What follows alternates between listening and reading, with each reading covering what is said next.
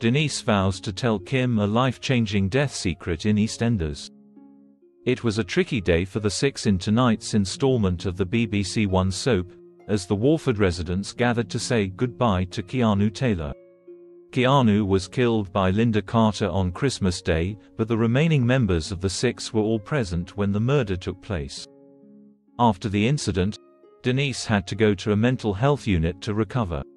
Although she did not directly kill Keanu, she helped dig the grave, buried the body in the cafe and kept it a secret afterward.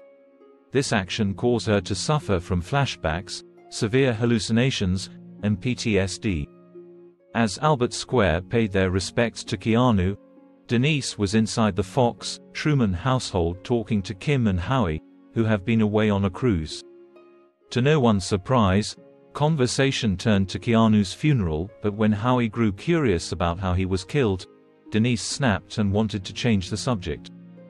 Later, during an emotional moment between the siblings, Denise told Kim that she was sectioned while she was away. Kim was completely taken aback by the news. She wanted to know what triggered Denise's mental health problems, but she covered and failed to mention Keanu. The sisters then came to an agreement. Eventually, Denise will tell Kim everything. Just not today.